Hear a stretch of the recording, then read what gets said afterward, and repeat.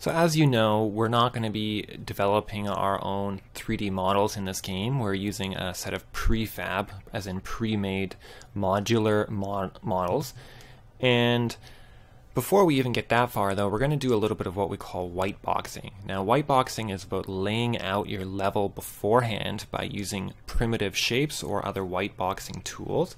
And I'm going to show you how to do that now. It's fairly simple.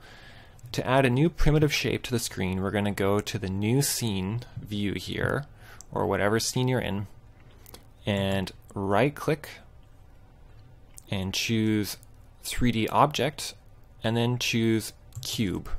And what it's going to do is just place a cube in your screen, and you can scroll in to get closer, or use the right mouse button to look around. You can also use the Alt button. So I like to use the Alt button here instead of this mouse button.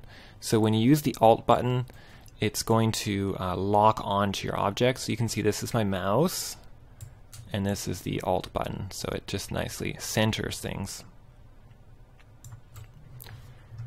Okay, so the other thing is when you've lost your cube on the screen here, and you're like, where did my cube go? You can click on it here, click twice to recenter it. Alright, so we've lost it here, maybe we're way over here somewhere. We just click twice, it will bring us back to our cube. We can also click on it and push the F key to highlight it in the inspector here, or the hierarchy, by clicking F. And then if we put our pointer in the screen, so let's go over here, we're on the cube, we've got our mouse in the screen. If we push F for find, it will bring us back to our cube.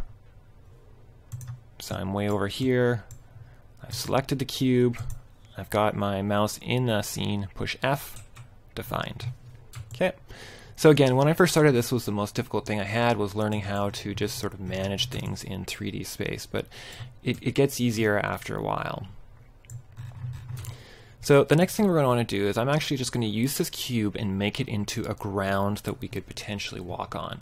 So we can rename our cube, and I really suggest you rename things well so that you know what they are, and I'm going to call this floor. And don't forget to push enter after, or it won't change.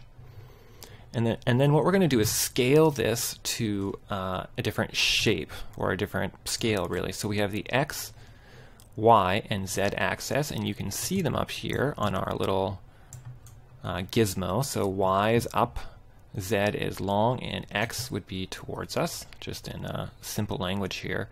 But it's easiest just to see it by doing it. And so I'm going to grab the scale and say give X 10 instead of 1. And you can see it grows along the x-axis. Give y, I'm just going to give it 0.1 because it's just a thin floor. And z, I'm going to give it 10. So now what we've done is stretched out this cube into essentially a floor. And we can position this on the screen just by grabbing one of these colored arrows and dragging it into position, such as this. I'm going to click Alt and get a better view, drag it around. Now, when you're starting new objects in the scene, it's always best to zero them out. You'll hear people saying this a lot. Don't forget to zero it out. And what this means is to take the position in space in the X, Y, Z position and say 0, 0, 0. So this is just so we can easily find it in our scene because it's all set to 0, 0, 0. So for example, if we were to take this floor and say Control D for duplicate, so now we have a floor in floor 1, and I drag it up along the y-axis, boop, boop, boop, boop, boop, boop, boop, you can see the y-axis over here in the transform getting higher as I move it away. So this is how we know what position something is relative to another object. So 0, 0 is here. We can see 1, 1. So let's set this to 2. So now it's 2 above. And let's say we wanted it to set x by 2. It would move us over slightly. Now, if we wanted to move it the other way, we would set this to -2. Or if we wanted to set this below, we'd set it to -2. So let's just delete our second floor for now. And really, I suggest you take some time and play around with this. This is very key stuff. You're going to be using this a lot. So the next thing I'm going to do is just make another 3D object. I'll make another cube. And it's set to 0, 0, 0, which is right in the floor. And I can just move this up a bit. So I'm not going to be too precise. I just want to place these where I want to place these. So I'm just going to drag it around, for example, and place it here. Push Control D to make another one. Control D, Control D, Control D, and so on and so forth. So we can just keep doing this and, for example, block out where we would want our walls to be. So this is essentially what people call whiteboxing. So this is very simple whiteboxing. Now there are other primitive shapes that we can use. So we have the sphere, which is a round, circle-y shape in 3D.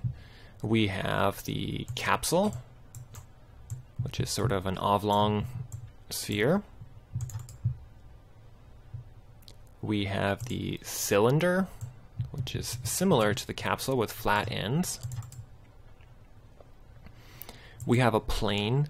A plane is essentially a floor, or it's often used for floors. What's different than a plane and a cube, though, is a plane only has one side.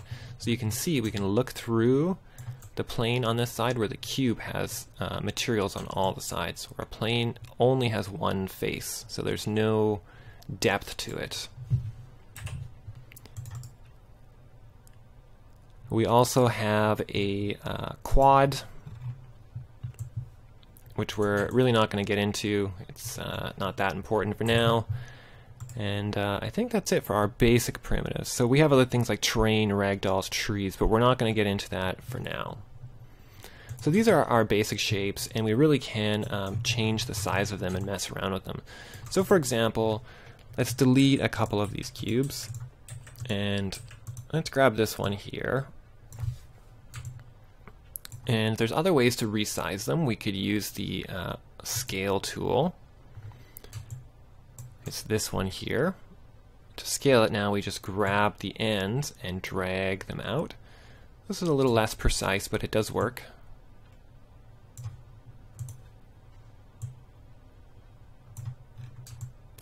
And there, now we have another wall. So for our game, we won't whitebox out too much with primitive shapes, but we'll end up whiteboxing by using floor tiles and some other kinds of tiles, and we'll get there. But it's really important that you learn how to manipulate these primitive shapes so that you can use more complicated shapes. Now, one thing that we did not cover here is the fact of rotation.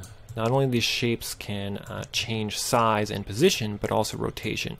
So you can use the rotate here, and you can rotate around the each axis is colored, such as this. Rotate this way, and you can just rotate it however you want. Now, an easier way to rotate things, I'm going to set it back to 0, 0, 0. I find a much easier way to rotate things is just by using the numbers. So if I want to rotate on the X, I can either type a number, such as like 90, or we can actually click on the X and just drag it. And as you watch the screen, you can see that it's rotating.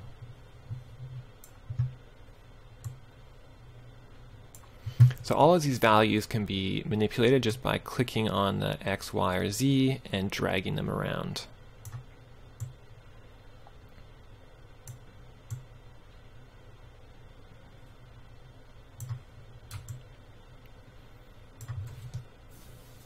Okay, before we jump out of this section, we're going to talk about two more things. One is vertex snapping, and the other is, well, let's talk about vertex snapping and general snapping. I think that's a good place to start.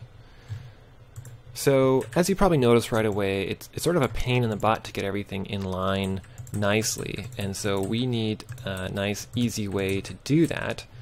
And Unity does come with something called snapping, and you're going to find it under Edit, Snap Settings, and I'm going to set my snap settings to move to X as 1, move Y as 25, and move Z as 1, and click Snap All Axis.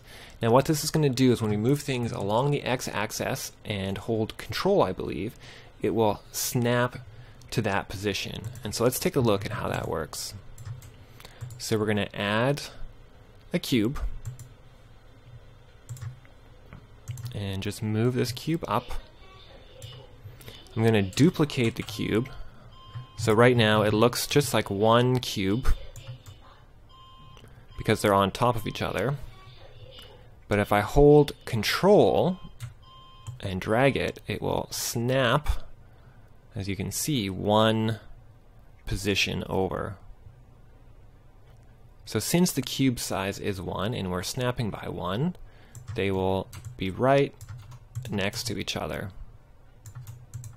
You can duplicate this one, hold Control, and snap this way. Duplicate again, hold Control, and snap over here, just like this. Now, this works great when objects are 1 by 1 size or have been developed to be the right size, but you're going to find lots of prefabs we're using do not snap well together because they don't fit a specific size. And to show you how to deal with that, we're going to use something called vertex snapping. And vertex snapping is actually pretty easy to use, and you see these green lines here and the orange ones, or slightly red. These are the vertex where these two lines meet, the point. And what we want to do is grab this point and match it to that point. So to do that, I click on the object, push and hold down V, V for vertex, and it will allow me to select vertex, even the ones on the other side of the object. So I'm going to grab this front corner, click and drag while holding V to match the vertex on this object. So now I'm going to push F to zoom in, to find or focus, and now you can see they're snapped together correctly. So again, I'll click this object, push and hold down V, choose the corner, click that, and drag it to this vertex, and you can see they snap together.